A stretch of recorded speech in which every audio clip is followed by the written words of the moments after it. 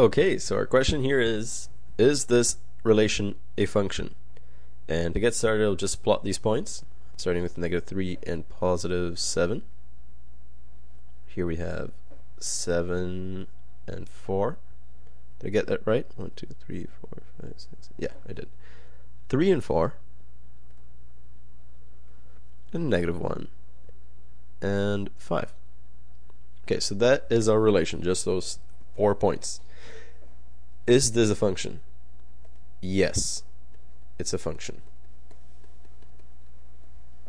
And why is that?